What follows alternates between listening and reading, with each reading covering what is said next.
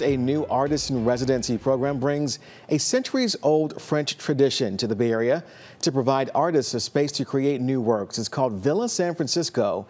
And here to tell us all about it is San Francisco cultural attache, Sabine de Maussion, and artist-in-residence choreographer, Sarah Crowell. Welcome to Bay Area Focus. Thank you. Thank you. Glad to have you with us. First, Sabine, can you delve into Villa San Francisco for us? On paper, it's an artist-in-residency program, but it's providing that and a whole lot more. Yes, of course. So the Villa San Francisco has been launched like 2 years ago. First, it is an art residency. What does it mean? It's a space, like an apartment, where artists from all over the world can come and create in all kinds of disciplines. So the Villa San Francisco is the only art residency that belongs to the French cultural centers here in the United States, which makes it very special. And it's part of a network of art residency, namely the Villa Medici and Kyoto in Japan. So first French art residency in the United States and located in San Francisco. And what kind of exposure has this provided so far? And why the Bay Area for this project?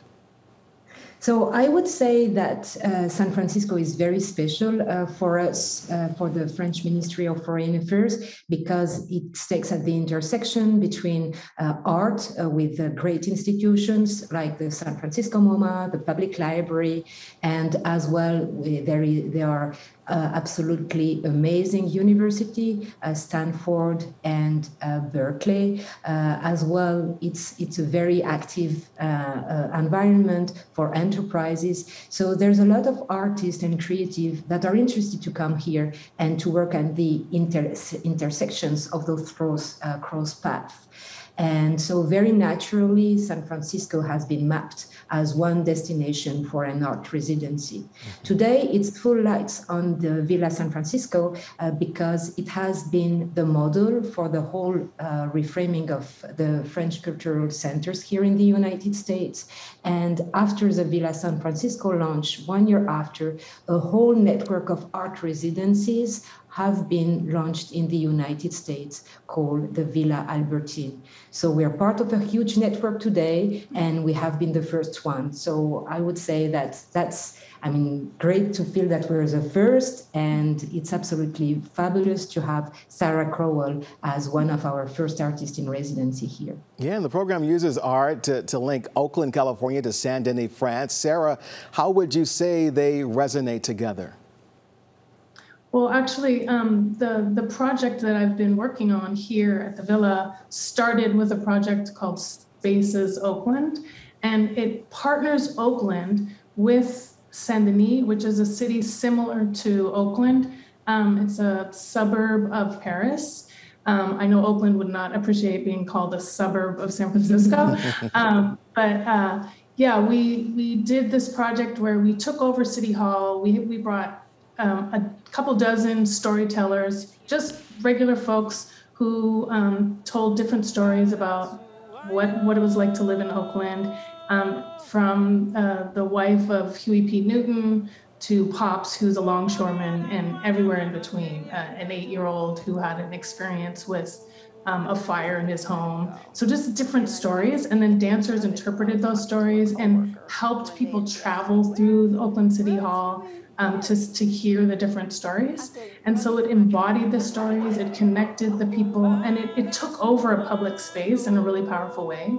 And so that piece happened also in Saint-Denis, and it originated with a man named Simon Hanukai, who is an artistic director at Chimera Productions, and we worked here in Oakland for many years at an art center in Oakland, and then he moved to Paris and started Chimera Productions. And so he was like, the Saint-Denis and Oakland are so similar, let's have them connect through the art. So we're doing this project now at the Villa San Francisco, which is called Our Story, and it's an offshoot of the Spaces programs that are happening in 4 different cities all over the world.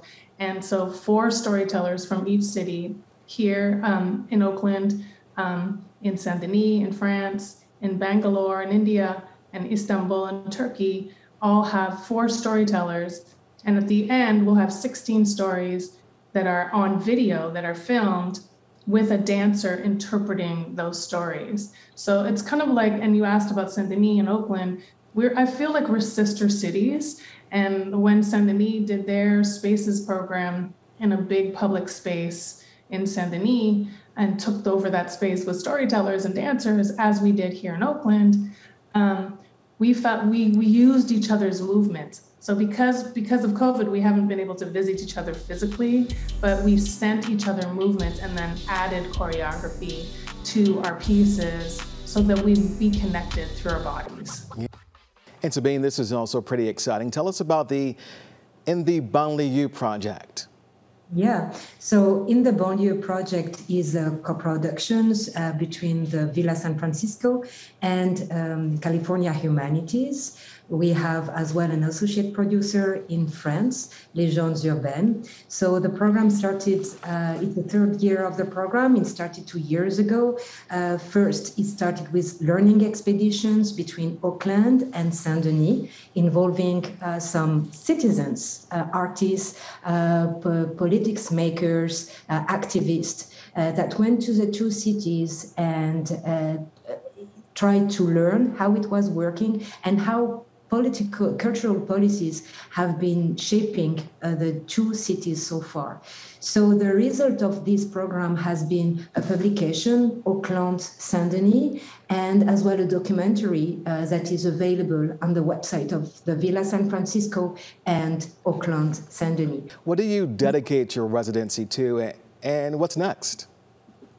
I think that's such a great question. And I think I dedicate my stories to all these stories that are being told to the next generation, of dreamers, of storytellers, of young people now and forward through time who are creating realities for their cities, for their communities, for their families. They're that are re-envisioning what the world could be without racism, without sexism, without poverty, without war. What would it be like? What would it be like to actually tell a story to someone who's so different from you and really hear that? So I dedicate it to the future. Wow. And just one of the other things I love about this project is the focus on amplifying underrepresented voices. Why is that mission so critical right now? I think it's critical that all voices are heard, that are felt, that are understood. Right? And I think that word underrepresented is really important. Who's in the center? And whoever's in the center, and it tends to be, in a racist society, it tends to be white men that get their stories told. But all stories are important for all people to understand. And so if we center different voices and tell different stories, then we shift a narrative about what's important and who's important. So next phase is the result of this residency. No pressure, Sarah, coming up very soon. So there will be some video portraits around the project spaces. We have 2 other cross-residency to happen. Everything is dual between Oakland and Saint Denis, artists from street arts and other dancers and choreographer from Oakland to Saint Denis and Saint Denis to Oakland. We have some conversations on between Saint Denis and Oakland on suburbs, their relationships to big cities, and once again, how do cultural policies shape them, and as well 2 huge exhibitions that are starting in next July, one in Spur in Oakland and in San Francisco, and the other one at the Pavillon de l'Arsenal in Paris. So a lot to come, and I would say that one of the focus would be the visit of the mayor of Saint Denis in Oakland the first week of March. So lots to say, lots of work in the process, and wonderful projects. And we can't wait to see all of those visions come to life. Thank you both for being here today. We appreciate all of this. And for more information about Villa San Francisco, the artist residencies, and upcoming performances, visit villasanfrancisco.org.